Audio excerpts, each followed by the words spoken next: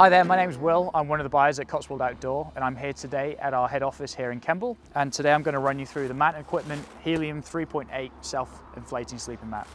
So the Helium 3.8 referring to the centimeters off the ground, so it's 3.8 centimeters off the ground, is a self-inflating backpacking sleeping mat. Great for sort of first time users, or those who are looking to start making the step in upgrading their kit. So when you first get it out of the bag, when you first buy it, it will have been compressed since it was in the factory. So it will take some time for it to self-inflate, because the way that it self-inflates is by having foam inside. You can sort of see it here.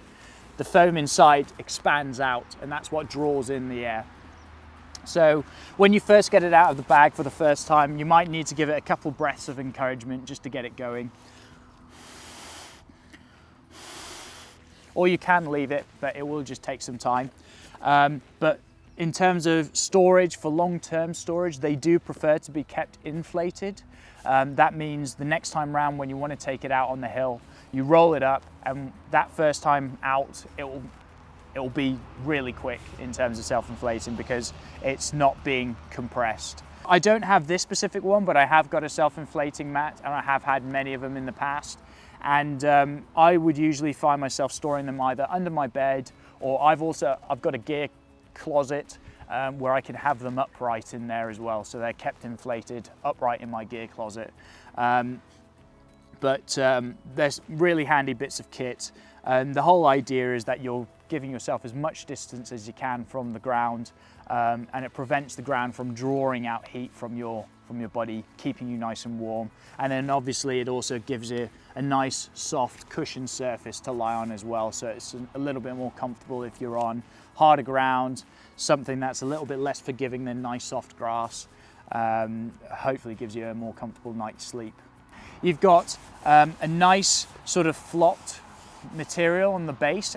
This actually helps massively to stop the mat from sliding around. The downside to all of these light synthetic fabrics is that they're quite shiny and they're quite slippery. So having a flocked fabric like that means is that it's less likely to slide about when you're inside your tent, when you're moving around. The self-inflating nozzle itself is really easy to use. To close it, you simply push the stopper down and then twist it to lock it. Now that's locked. And then to release it, it's just 1/4 turn, you pull it out, and then that's now inflating. Usually you can get a threaded one, or you can get ones where they have a lock on them. But this again is a really nice, easy, simple solution that is pretty reliable as well. Isn't really going to go wrong on you. When it's inflated, it makes it a little bit more obvious to see what they've done on the foam on the inside. For the areas where you don't need a huge amount of warmth, so your sort of extremities like your legs, they've punched out holes, and you can see the holes are then reflected as these dimples. And the holes are there to shed weight and means that you've got a lighter mat. However, they've kept it whole towards the torso, where you do need that additional warmth. And you also do need that additional support as well to keep you off the ground. So you can see here it goes from dimples to smooth ridges where you've got solid foam, and then again down to dimples again where they've been punched out to shed weight and also be a little bit more forgiving as well. So this would be a step up from your really basic roll-away foam mats. Foam mats are great because they're light. However, they're not that packable. You're really just rolling them away. They're also not the most comfortable, in my personal opinion. The foam has very little give to it.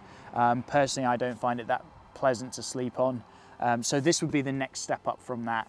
The Helium is a really good sort of value for money option. It's still using technical fabrics where needed. It gives you a decent amount of space and airspace between you and the ground.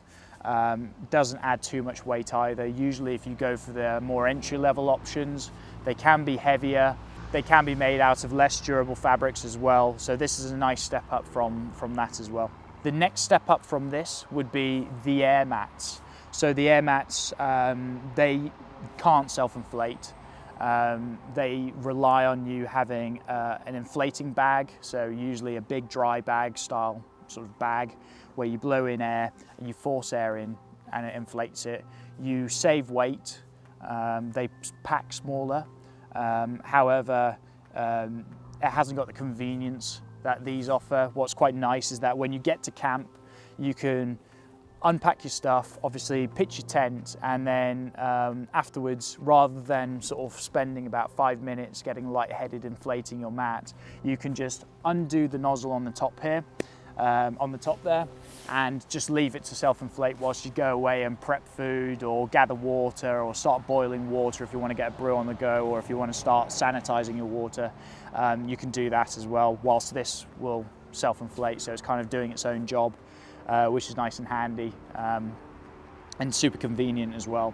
They can be a bit tricky to pack away as well, because it will always want to self-inflate, and when you're pushing the air out it's always going to want to suck in more air, but there's a trick to it. So to roll it away, just undo the cap, make sure it's open,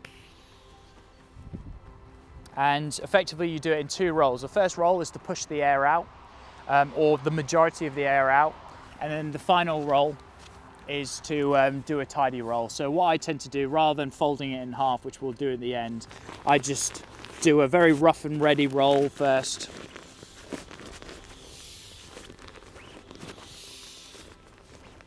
You can hear the air leaving,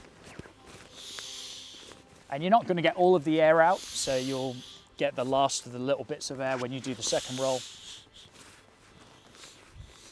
And when you get to that point there, I'll seal it off.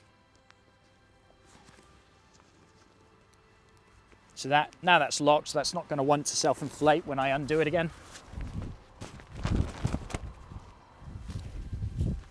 And the neater, I've always found, if you try to do like a quick job of it, and you don't pack it away neatly, you end up with a much bulkier thing to then put back into your bag, so it doesn't ever quite go back in right. So the more time you spend kind of making sure it's nice and neat and tidy, take out all of the creases, the more likely it is to pack away as small as it can. And again, so I'll split it lengthways and then start rolling it, and you'll find usually because of the tapered shape it will want to crease up or unfold, and every so often you'll just have to kind of just push that back down, take the opportunity to give it a wipe clean as well. And then also you can see that there'll still be a little bit of air like there, so at this point I'll just do one last open up of the valve, push that last bit of air out, and the most important thing is remembering to, when it's rolled up, close off that valve so that it's not going to want to self-inflate when it's rolled away in your stuff sack. And luckily it comes with a pretty generous stuff sack as well, so goes in nice and neat.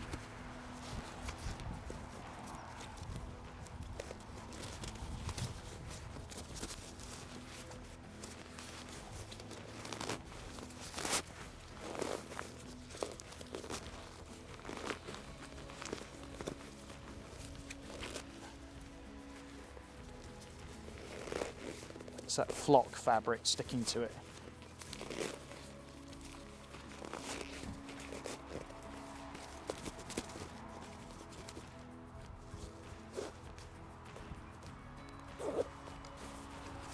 There you have it. So the Helium self-inflating sleeping mats are exclusively available at Cotswold Outdoor. If you enjoyed our video, please like and subscribe, and I'll hopefully see you again soon.